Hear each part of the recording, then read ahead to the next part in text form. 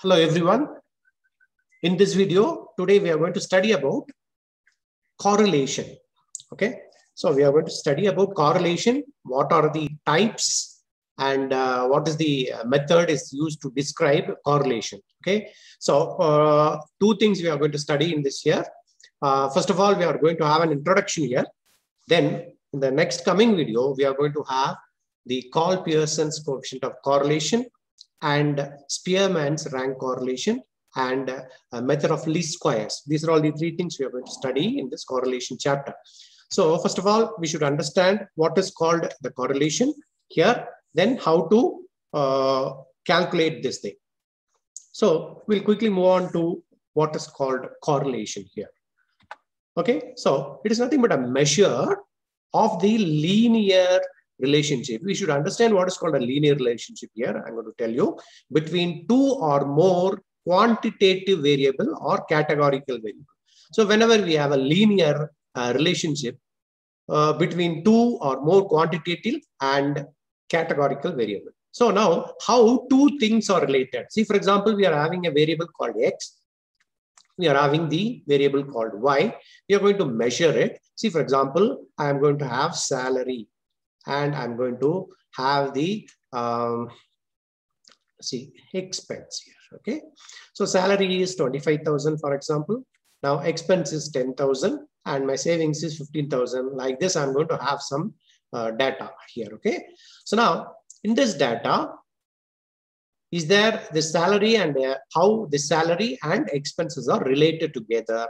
That's what we are going to have in this correlation. Okay, now I'm going to give another example, food intake and your weight. Okay, now whenever I take more food, more weight. Otherwise, less food, less weight. So if it is like this, I'll call it as direct one. Whenever it is more food and less weight. If it is opposite, it is called indirect. We are going to study this also. Okay, now amount of time and the test score. More time I'm going to study, then I'll get more marks. Like that, if I have, that is called the correlation. Okay. Now, what are the types of correlation we are going to see here? One is called the positive correlation here. Another one is called negative correlation. Another one is linear, and another one is non-linear. Okay, now linear, and I'll just write some pictures like that you can see now. So now this is linear and non-linear. Now simple, multiple, and partial correlation. So here we are going to see all these things. What are they? Now, positive correlation means the variables move in the same direction. That means, see, suppose X variable increases, then X variable increases, then Y variable increases. Okay. Now, X variable decreases, then Y variable also decreases. Okay, so now these two are same, I'll say. So increase, increase. Similarly, decrease, decrease. Then I'll call it as the positive correlation. What is the negative correlation here is, see, suppose something is increasing. Okay, so now X is increasing, Y is decreasing. So it is in the opposite direction. Okay, so it is decreasing. So now this is decreasing. Y is increasing. So when we have like this we will call it as the negative correlation. So the variables are there in the opposite direction. Now what happens to linear correlation? Now ratio of change is a constant. See, for example, I'm having two variable X and Y. See, suppose this is 200, this is 400. Now I'm going to divide it by 200 by 400. I'm going to get 1 by 2. Similarly, if I get all the values, another two values. So if I have this ratio as a constant one, I'll be marking it on a graph. I'll get a straight line here. Okay, now when we get like this, we'll call it as linear. Linear is nothing but ratio of change is constant.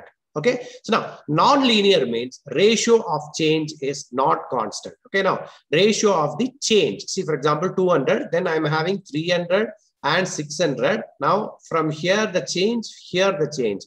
These changes should be same. If it is same, then we call it as linear. When that is not same, then we'll call it as non-linear. Now, non-linear also sometimes called it as curvilinear, because if the ratio is not equal, we'll be getting a curve like this. Okay, sometimes we'll get a curve like this. So therefore, we call it as curvilinear. Okay. Now, what is simple, partial, and multiple correlation? Now, simple correlation, we are going to study only two variables are studied here. More than two variables, when it is studied, then we'll call it as partial and multiple. So what is the difference between the multiple and partial? In this three, see, only two variables are having the influence. Okay, so now when we are going to study about three variables, and we are going to study about only the variable which is influencing the other variable, that the two variable, then we'll call it as partial. We'll be having semi-partial also, right? So for time being, you can remember simple is for one, two variable, partial and multiple, we are going to study about three or more variables. Okay. Now, what are all the methods by which we can study the correlation here? Okay, one is the diagrammatic method. Okay, so first one is diagrammatic method, and another one, all the other threes are calculation method. Okay, so now we'll be having a diagrammatic method. So we'll plot the points here by seeing how the points are lying. Okay, so in x-axis and y-axis, we are going to study the correlation method. That's called the scatter diagram. Otherwise, we'll call it as scatter plot also. This diagram also replaced by scatter plot. So it is nothing but a graph which will tell you what's called the correlation. Then we are going to study about Karl Pearson's coefficient of correlation. So this will give you a measure. This will give you a value that ranges from +1 and -1. Okay, from -1 to +1, it is going to give you one value. From that value, I'm going to study the correlation. Then it is called Karl Pearson's coefficient of correlation. Okay, now Spearman's rank correlation will come for the qualitative variable, and method of least square also we are going to study. Okay, so now the first is the diagrammatic method. See, what is it actually? Correlation, we are going to study about the scatter diagram. Okay, now correlation, scatter diagram. Okay, now what is the scatter diagrams? Okay, now this should be variable 2 here. Okay, so now variable 2. So I can call it as variable x and variable y.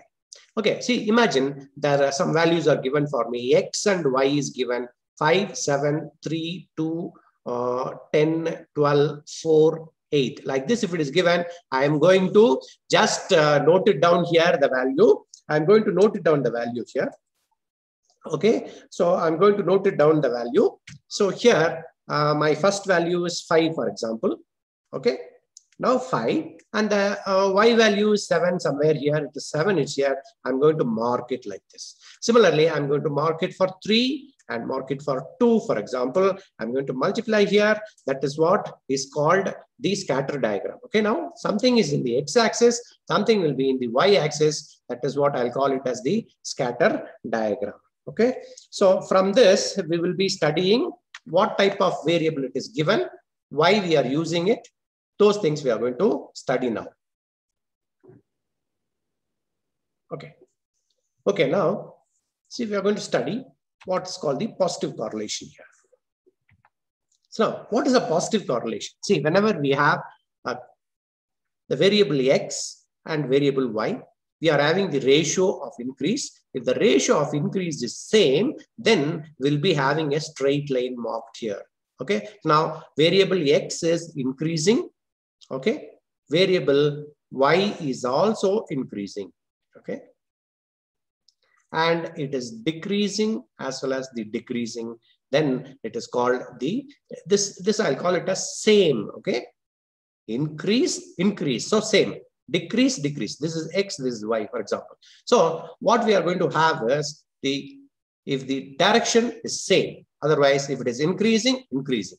Otherwise, decreasing, decreasing. If it is in the same direction, I'm going to have a positive correlation. See, whenever I mark it, so I will get a straight line. Usually, I'll get a straight line like this. So from top to bottom, we are going to have the straight line when we join this point. Okay, now 1 or 2 points may be staying outside. So we will be just omitting it. So just we are going to see this alone here. So we'll be having a positive correlation. Okay, so now if it is in the opposite direction, okay, so one is increasing, see, y is increasing, x is decreasing. You can see from this diagram. So whenever there is a thing called the opposite direction, then we'll call it as the negative correlation. Okay, so we'll be having it.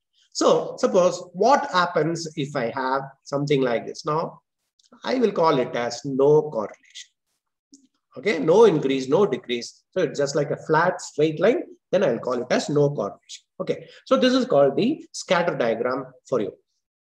Okay, so now what is this non? See, whenever we have the straight line here, just like a straight line, I'm getting it here. Like this or also like this, I'll be calling it as the linear correlation. So when we have the ratio is not equal, so we'll be having a curve like this. When I mark like this, I'll be having a curve. This is called non-linear correlation. This is also called as curvilinear. Okay, curvilinear correlation. This is about your scatter diagram. Now we are going to study what is called the Karl Pearson's coefficient here. Okay, now this is only introduction. We'll be doing a separate video for calculation of Karl Pearson's coefficient of correlation. Okay, now what is this? See, it measures the nature and strength. Okay, two things you have to note here. One is nature, another one is strength. Okay, nature is denoted by the sign. Okay, so if it is plus sign, minus sign, strength will be denoted by the number. Okay, now this number will be always from -1 to +1. The sign will be plus or minus. Okay, now it is denoted by the letter R, small r. Whenever I say it is small r, it is Karl Pearson's coefficient of correlation. So now the value lies between +1 and -1. Okay, now the sign of R. Okay, now we have to note it here. Sign of R denotes the nature. Okay, so now whether it's a positive correlation or the negative correlation will depend upon the sign. Whenever there is a negative sign, it is the negative correlation. Plus means positive correlation. Plus means direct. Minus means indirect association. Okay, so now plus means direct and minus means indirect association. Okay, now the value of R denotes the strength of the association. So usually we'll be measuring from -1, 0.25 and 0.75 and 0. Then I'll be having it as 25, 0.75 and then +1. Okay, just like so I'll be showing it in the next thing. You can see this. Okay, now these are all the values. Okay, now how, see, whenever there is minus and plus, it will show the nature. Now how to find out the strength of the association. Okay, so now my value lies between -0.25 to 1. It is called the weak correlation. Okay, now it's between 0 to 0.25 positive, then it's also called as weak correlation. So I will call it as, this is in the positive side, this is in the negative side. So when we get 0 to -0.25 value, then within this range, then I'll call it as indirect weak correlation. When it comes here, I'll call it as the direct weak correlation. Both are weak correlation only. Now, most of the time we'll show some intermediate also. If it is from -0.75 to 0.25, then I will call it as intermediate. Most of the books will not include this intermediate, but it is customary to remember this intermediate. Okay, so now these two blue color range is called the intermediate. Now, what is the strong correlation? So it lies between -1 to 0.75. In this range, it is the indirect strong. Here, it will go for direct strong correlation. So whenever we write the inference, we are going to write this particle. So now we are going to study what is this. Now, indirect correlation will be from 0 to -1. Okay, so now -1 to 0, this ranges. Whatever the value comes between -1 and 0, I'll always call it as indirect correlation.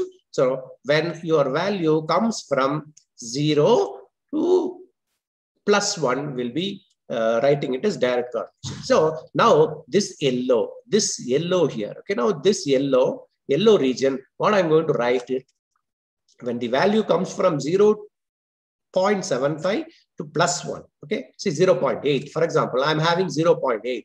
What should I write? I should write it is having a direct strong correlation, otherwise strong direct correlation.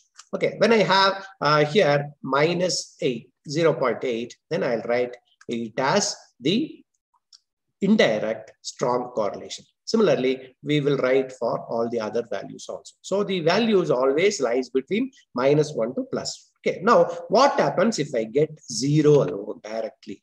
Okay, now when I have the value called 0, then we write it as no correlation. When I have the perfect value -1, then I'll call it as perfect indirect correlation. Then when I have +1, I'll call it as perfect direct correlation. Okay, this is what is the Karl Pearson's coefficient of correlation. When we will be doing some sums, we'll be getting some value like this, 0.8. Then we have to write the inference like this. It has got no correlation. It has got perfect direct correlation. In between, I'll write it is having intermediate direct correlation. In this, if I get, I'll write intermediate indirect correlation, etc. Okay, so I hope you like this explanation, whatever is given here. So we'll be doing the sums in the next video. Thank you very much for watching this. Have a nice day.